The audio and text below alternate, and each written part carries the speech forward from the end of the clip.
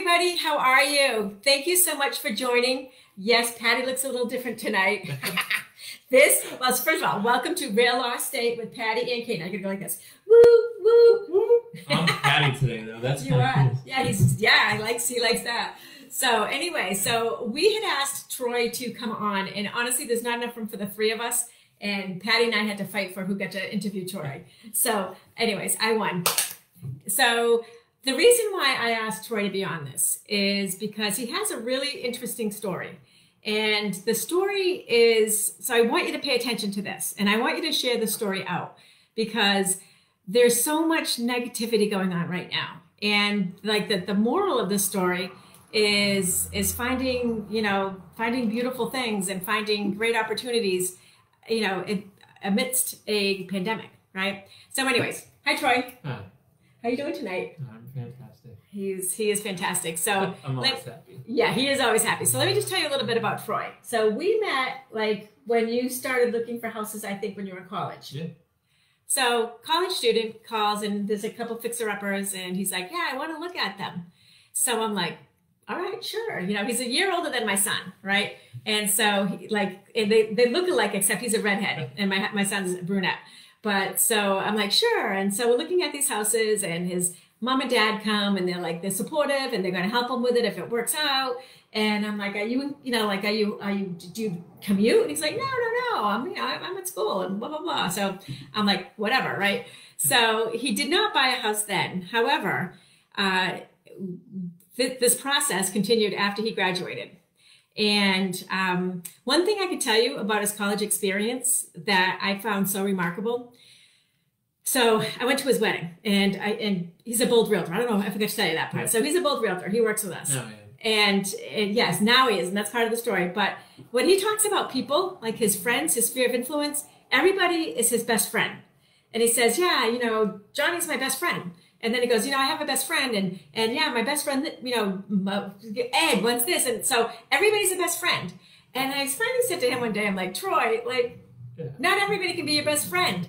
He's like, no, they're all my best friends. It's a level. It's like, yeah, he says it's a level, right? So it's a level, like that's and I love that. That's how good of a friend they are.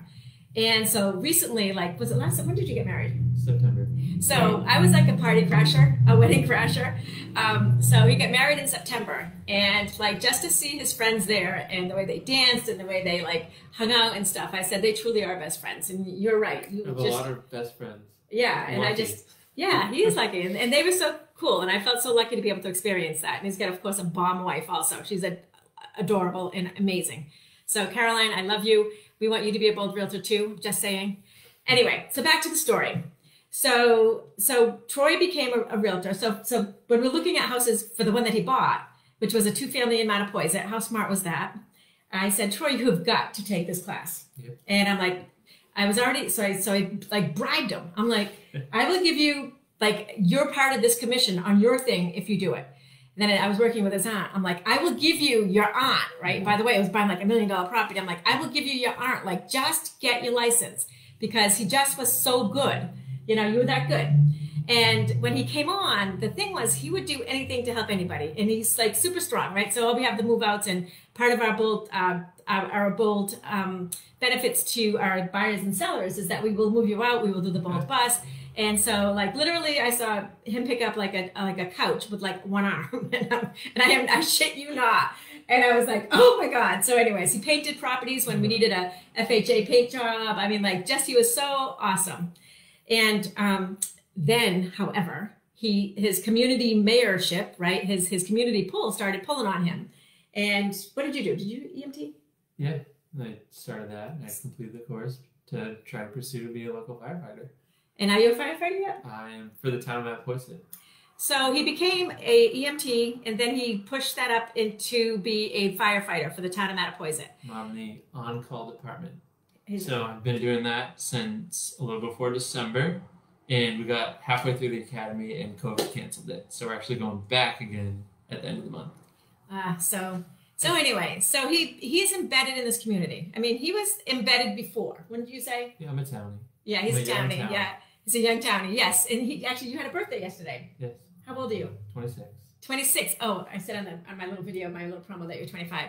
She's 26. You just turned 26 yesterday. Okay, so this is a 26-year-old story, right? So by now, you've almost been looking at houses for 10 years. Yeah. Just about, right? Yeah. So anyway, so that's not the part I want to talk about. But I just, for those of you who are in the business, right? And this is the thing, like, was this a master plan? No. How did it all kind of come about? I don't really know. I take every day one step at a time. So real estate fell into place because of you. And then I wanted to help the community more, and that led to the on-call fire department. Yeah. And then everything that happened with COVID has now led to my new venture. Yeah, so that's what we're really going to talk about, the co-venture. But what I want to point out here, which is like the thing that I think is significant, is he has a heart of service, right? Everything decision he makes is from this position of helping someone. And literally, like anything, like, Troy, can you climb up on the roof and do, yeah, sure. Can you do, sure. Like, just, he has a heart of service. And again, with his best friends and the people, like, they're like, to know Troy is definitely to love Troy, right? Anyway, that's all to set up what has happened in COVID. And why don't you tell the story about how this came about? Well, I guess a lot of people may know, but a lot may not. And well, 25,000 of you know. I know that. Essentially, my uncle's a lobsterman by trade. That's how he makes his living. And when in the beginning of COVID, they were still lobstering every day. Yeah. And they happened to be out lobstering on the day that the governor put the ban and shut down all restaurants. So as most of you know, So stop for one sec. So that means that these guys who make their living out on lobster boats. Yeah, selling to restaurants. Right, selling to directly to restaurants. They go out, they get their catch, right? That's their livelihood. They come back and they sell them. Correct. And like the light switch went off. They were out, they came back in, they obviously weren't on their phones all day, and they were told, sorry, we can't buy these. So in the course of one day, like their lives completely changed. Yeah. All right, so then what happened? So they had over 500 lobsters on their boat, and if people don't know, like, they just can't live out on lobsters a boat. Can't live. They live in the ocean. They can't just sit on a boat all day. So they were kind of saying, well, what are we going to do with 500 lobsters? So and my this uncle, is one boat. Yeah, it's just one boat. 500 lobsters. And my uncle and I were just talking, like, well, he's kind of like myself. We have a lot of best friends. And I said, well, why don't we just put them on Facebook and see, if anyone would be interested. So we made a little Facebook post and shared it. And in the course of like 3 days, I think it shared like 175 times. Yeah. So we were Which, did that feel big at the time? Yeah, like that was like, oh my gosh. We weren't sure if we'd be able to sell 500 lobsters. And then all of a sudden we're getting messages from people in Connecticut that friends' shared our post and they would love to buy some. Right. So this was when COVID, so the state of emergency. So we're talking 2 months. Yeah, 2 months ago. 2 months, okay? Now he's gonna take you through some of the trials and tribulations here, but just I'm gonna help my uncle out. Let's start this thing on Facebook. Right now, his Facebook page has 14,975 likes or followers. So I need you guys to get him to 15K tonight, number one. But how did that happen? Like, how did you guys sharing a couple of things? Now I have to tell you, like, I got in line. So we all did. Like, I mean, it was like the parades that go on now. Like, you got in line. Like, I can't even explain the experience of this all, right? So first of all, I'm in line and there's a woman who's a co-instructor. She lives in Boston. She's in front of me and she's beeping and she's going around. She's afraid you're going to run out. And so she's like, what do you want me to get for you? And like, we have this great conversation and like, oh, this like old home week. And so you pull up to the boats and like, there's these gorgeous, again, smiling hats, like happy people helping, working this all out. And I think there were 3 boats that day. Yeah. It was a Mother's Day. I went on Mother's Day. And it was like, oh my God, this is such a magical experience. And I think I said that to you. I think I probably sent you a text off. I'm like, oh my God, I'm like, this magical moment, that is something special. So now continue with the story. Yeah, the original post got shared a lot. And we were, like I said, getting messages from people we had never heard of before. And at that point we said, okay, well, maybe we should find a way to move this off of our own personal Facebook pages, and create a group where people can get updates. Yep. So we created a group that we called South Coast Direct Source Seafood, and that we figured that name is kind of self-explanatory. We're on the South Coast, and it's a way to get directly sourced seafood. So, there's no wait right off the boat. And so we created a page, and the first week we had maybe 500 or 600 members, and we didn't know what to expect. So they had already sold those lobsters from the week before, And I went fishing with a very good friend of mine, Mike Ashley, a Mattapoisett local, and my uncle went out with his boat with his his boss. And an hour before we were supposed to be in, I got a text that said, "I hope you guys did well today. There's 45 cars here waiting." Yeah. And that was to us like the light bulb moment. We're like, wow, we have not only a way to sell lobsters, but a community that is ready to support. And that's really, that was day one. Yeah. So at this point, no lobster boats are even in the water except these two, because everyone said, like, we have no way to sell. We're not going to work for the next few months. Like, right. They don't qualify for unemployment. They, they're self-employed. So they're just going to take the boats out and not lose any money. And so the page had 500 people. We sold out of lobsters in like an hour and a half. And at that point, it was a first come, first served system. So we had some people waiting 2 to 3 hours just because they really wanted to support the fishermen, which was awesome. Yes. And that was actually why I came, because I was going to support you. People just really wanted to support their friends and, But it was just guys. So cool. Like, just to be in that line and just to see the people and just to see those guys working. And Caroline, his wife, right? Yeah. She's like this teeny little mite of a woman, and she's got like these lobsters, and she's pulling them in, and she's like, So anyways, it was just so cool. Yeah. And so that was week one, and we only had 500 members. So I was like, okay, probably with people sharing these posts, like more people are going to find out about us. And we thought if this page I remember my uncle saying, if the page gets to 3,000 people, this could potentially outlast COVID, because at 500, we were like, okay, these people are here to support us. We said, if we got 2,000 to 3,000, if we got 10% of those people that liked lobster, we could do this once a week. And so halfway through the week, the page started getting bigger and bigger. Yeah. And it was my uncle that said, we're going to have to call some of the guys into the water. So actually we called 3 other boat captains and we said, put your boat in the water and we'll get your lobsters sold. So we'll sell your lobsters. Yeah, and everyone was kind of skeptical, but a few of them had stopped down the week before. Right, because again, this was an experience. This wasn't just like getting in line. This was like so cool. I mean, I went out and bought a lobster pan, like, because I had to get my brothers. I had to trade them to use this pan. I had to trade some of those lobsters I got. All right, so back to you. So that was week one, and then so week two, we figured, let's get 5 boats. And so it was the same thing. All 5 guys were out fishing on the same day. There was actually 2,400 members on the page the second week. And we gave a time that people would come in. 2,400? Yeah, 2,400 members. So second week. So first week they were 500. Second week, 2,400. Yeah, okay, so we were just like, okay, we should be able to sell out 5 boats. Yeah. And same thing, an hour before anyone was supposed to be in, there was already a line. People were waiting 3 hours, and they said, this is a fun thing to do during COVID, and they started waiting. They did, yeah. And we had 2,400 members. And this wasn't for Haven, so I think the police were cooperative.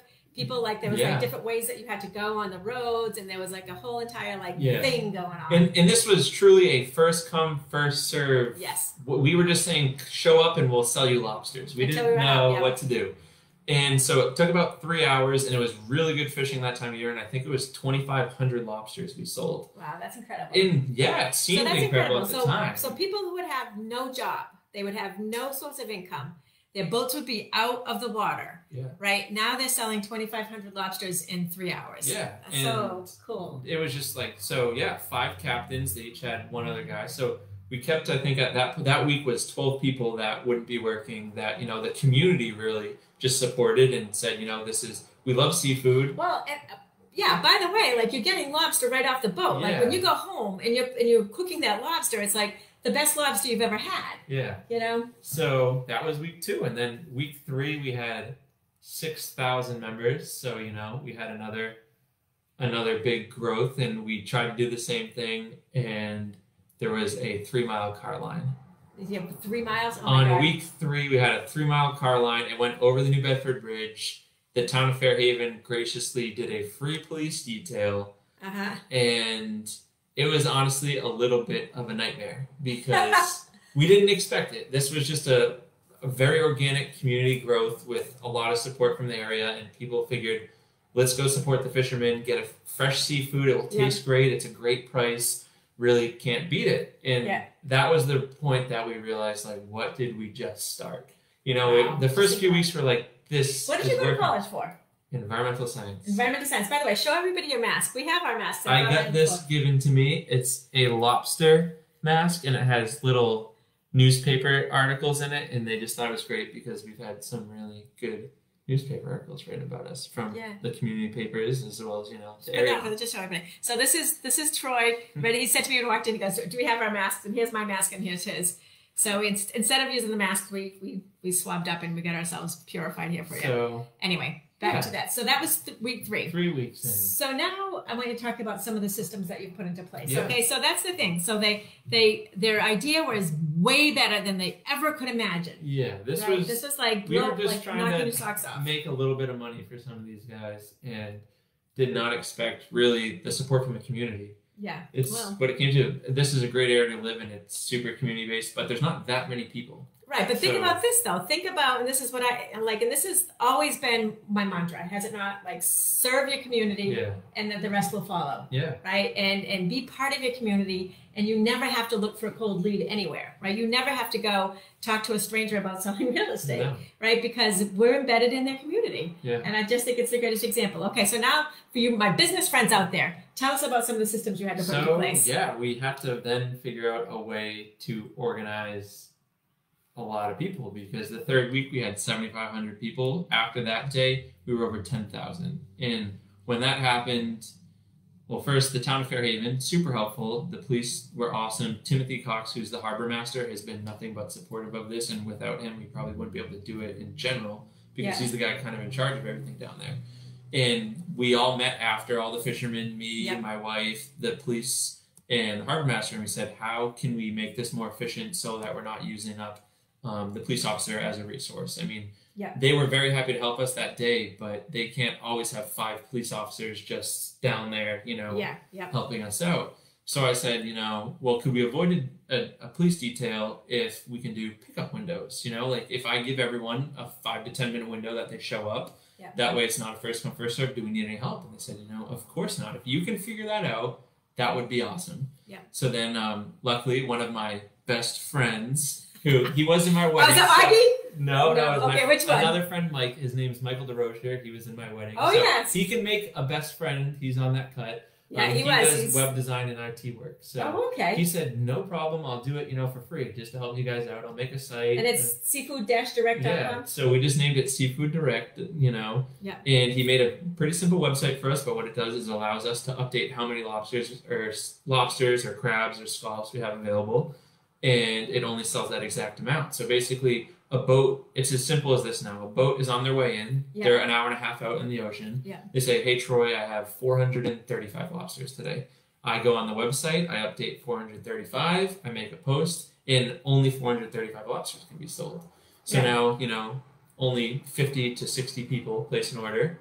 Yeah. They then get an email with pickup instructions and a window to show up in. And there's never more than 5 cars there at a time.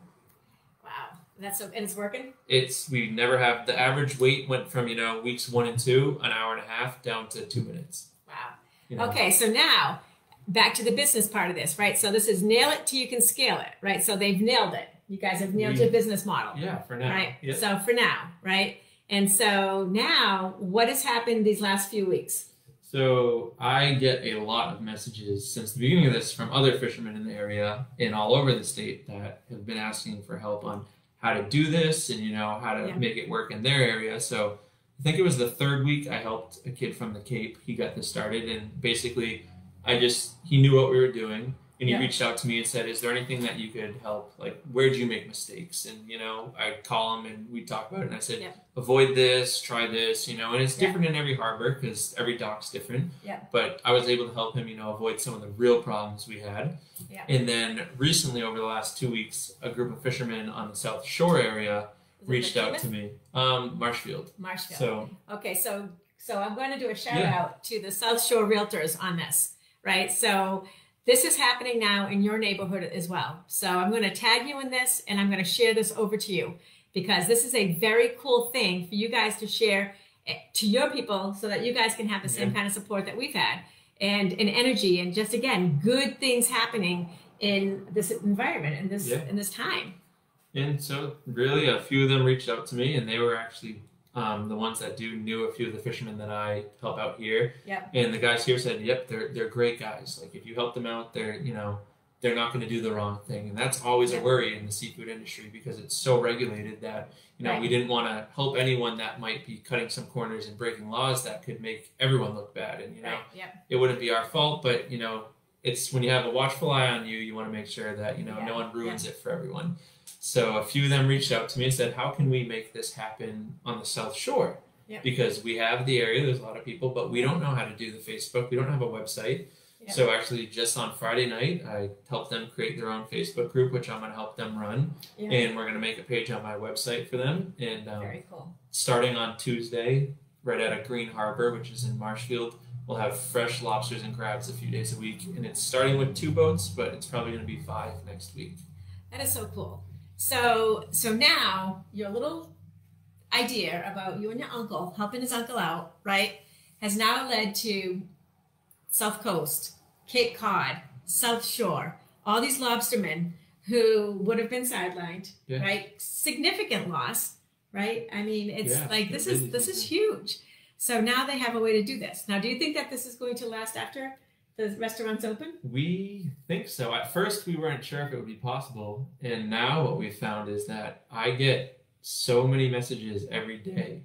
And it's usually the day after pickup where someone says, I've never had lobster that tastes that good. I've never had a scallop that tasted that way, because we also have some scallop boats that are, never frozen, never soaked, anything. And I personally don't eat seafood, so I wouldn't know. Are you serious? Yeah, I don't eat. I've never had a bite of lobster in my life. Are you serious? Yeah. But I get these messages where people say, if I have the ability to keep buying directly from these guys that are putting in the work, I never want to buy it another way. And people are starting to realize, because we do other posts on the page that aren't just selling, maybe videos on a tough day. Oh my God, beautiful, sunrise, beautiful videos. Like you have got to. So listen, when this ends, I'm going to start sharing this out, because you guys have got to let people know. We have to get them to 25,000. Did I say 25,000 or 15,000? 15,000. But 25,000 would be great. Yes, but 15,000 in 2 months. Like I just can't even believe it, and so now we have a new way of doing things. Yeah. And awesome. Simple systems, and and I just think it's so cool. And he's got t-shirts. Show them your t-shirt. Yeah, zoom in so they can see your t-shirt. I don't know how to get on there. Yeah. Which way am I going? There you go. Yeah. Right. So we made t-shirts. They made t-shirts. And that helped pay, for a lot of the internet stuff. The website was built for free, and that's one thing we didn't realize. By the 3rd week, we were crashing the system that was in place because it couldn't handle the amount of traffic we were getting every day. Oh my gosh. So we had to upgrade, and so I had a friend that knows someone that makes shirts and said, they'll make you shirts. And basically we sold shirts. He has a best friend that makes shirts. No, he might not have a best friend's friend makes shirts. So, Yep. So that's so cool. But this is what I love about this is that you guys all could have just sat at home, drinking heavily, just being like, oh my God, everything's horrendous. Like, everybody's losing their shirts and people are, instead you were a bright light during this whole thing, and you are a bright light and it's going to be in that perpetuity, and I think that that's something that is just so cool. So my business takeaway, I'm going to do my business takeaways and my personal takeaways, and then you're going to give me a couple of your takeaways on this. So the business takeaway is truly think about how it is that you can help people, and I'm going to look at my notes here, see if there's anything else I had here on here. No, I think that's about it. So think about how you can help people. And isn't it much easier? Like, isn't it from when you're trying to start your real estate business to now? Like, is it like much easier? Like, just because now you've got like the know, like, trust, want to work with you, want to be with you, the attraction piece of it. Yeah. But it comes from a place of sincerity, and so that's really cool. And then on a personal note, like, do you know how many people's days you have made? Like that was the unexpected beautiful outcome, thing. Especially in the beginning. We started this right oh my when gosh, people you have weren't to go allowed back, to leave their houses. You have to go back and read them. You have to go back and read all of the notes that people wrote and the messages that they shared with them. And it's funny because I'm from a family of 7, right? And we all kind of have different family friends, we're all in different friend groups. And it was like my sister reaching out to me, and my brother, and my this, and they were all talking about it. And of course, we're all like trying to get bragging rights on how we know them. It was fun. It's definitely unexpected. But even like Cameron, who's the woman who was in front, right, saying that she's got to grab me lobsters, and she's going through and she's like, I'll get them for you, and I've only met her like twice. Yeah. I've met her twice, and we're both instructors, you know. But it's just like we've stayed in touch. Yeah. You know, she invited us over to a bonfire last night. You know, like it's just a really cool thing that's happening in community. And what I'm going to urge you all to do is I'm going to urge you to look for these kind of nuggets, right? And let the sun shine in on that, from that. Oh, Patty's on. She just said you rock. We're going to give her a like. We miss you, Patty. We miss you. We wish you were here with us, but we understand because it's just about enough room for both of us. Okay, so what have been your takeaways from all of this that you want to share with people? My main takeaway with, I guess, starting this, which is now a business, is just the power of an organic growth.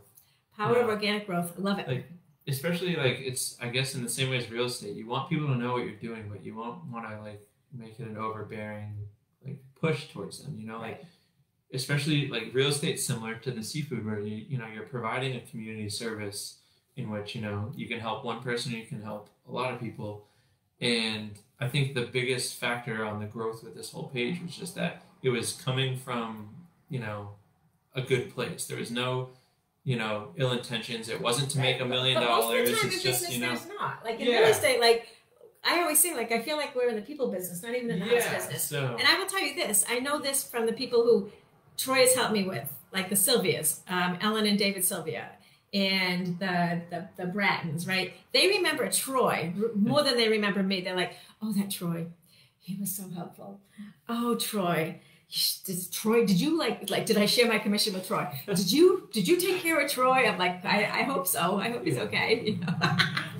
All right. But I don't know. It's just we started this just to be helpful and try to help a few guys. But think about it, it's like that. So a couple things would have stopped somebody else. Like when you guys had the 3-hour wait and the people who trying to figure out how to make people not be so mad, right? So and they weren't even that mad, I don't think. No, like so, but pleasant. Troy's messages were like, just like we're gonna try to figure this out. Just bear with us. Thank you so much. And then it's like, all right, so we'll figure out a system where they can reserve them, right? And they can set up times. Like other people would have gone away. Like, thankfully, you have all those best friends that can help you. But it's like, boom, they figured it out and they were nimble. Right. So anyway, I just think it's a great story. What do you think's gonna be next with it? Household deliveries. Really? Yeah.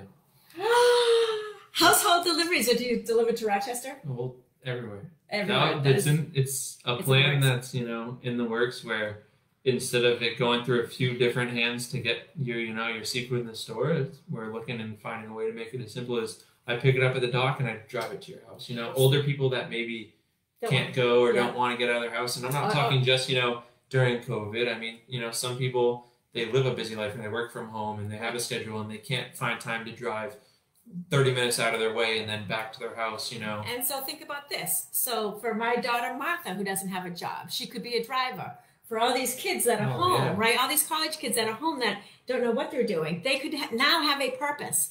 And it would be like a win-win. Never mind your friends. It's like, so there's all these people who could do the driving and then the person who sets up the driving, and it's such a cool thing. Yeah, it seems at this point like we're here to stay and it might become the new normal. I think I need a t-shirt, by the way. I haven't ordered one yet. I can definitely get a t-shirt. Can you set me up on a t-shirt? All right, I'm going to check to see if you guys have any friends. So you also solved a problem that people didn't know they had, which was as inability to get super fresh seafood. Yeah. Right? We didn't even know that they didn't have super fresh seafood until you tasted it. Yeah. So Patty, good point. He solved a problem that we didn't even know we had. Right? And yet when it was solved, it's now like people need it now. Yeah. Right? And I'm going to give you a like on that one. Good job. And Ed Pedro says, how about Marlboro? Haha. Well, you know what? When we get to the point that there's deliveries, we're going to find a way to get it everywhere. I have people contacting and say, can you ship us lobsters to California? There's people, we have one member, I forget where it was from, somewhere in Asia, and they were contacting us just saying they saw our page. It just popped up on their Facebook, and Yeah. And that's why. Can I tell you why? Because, all right, so Mark Zuckerberg says, and then we'll wrap this up because it's been we're hitting our time out. So Mark Zuckerberg said, we want groups. Groups start community. We want groups. And everyone's like, boo, groups, right? We want to be able to put stuff, we want to be able to have just our profile in people's feeds now. And they're like, that doesn't happen anymore. It's the community groups that Mark Zuckerberg loves. And again, back to that 15,000. Okay, so Ed, Patty, whoever else comes on this in the replay, you've got to share this out. We got to get them to 15,000, right? That would be super cool because we'd be like, that'd be a bold number, wouldn't it? All right, friends. Thank you so much. Do you have any last parting words for them? I don't. Thank you for letting me talk about this. Thank you. It's been fun. Yeah, and you guys, you know what? I can just tell you that everybody is so amazingly impressed with this, right? With the whole entire system, right? That's the other thing. Like they're not like Troy's system or the Durr system. Like they're not like that. It's like this thing that like this community thing. Like you guys are so humble. And I know that probably talking about this and success is kind of a little awkward, right? People love it. And I would love for you guys to push them to the next level because this kind of thing will help on those days that you think that there's no shining stars. There's a shining red star in the sky and it's called a lobster. Damn it. All right. We'll see you next week when Patty's back. Thanks so much. And thanks for joining us, Patty and Ed. We'll talk to you soon. Bye-bye.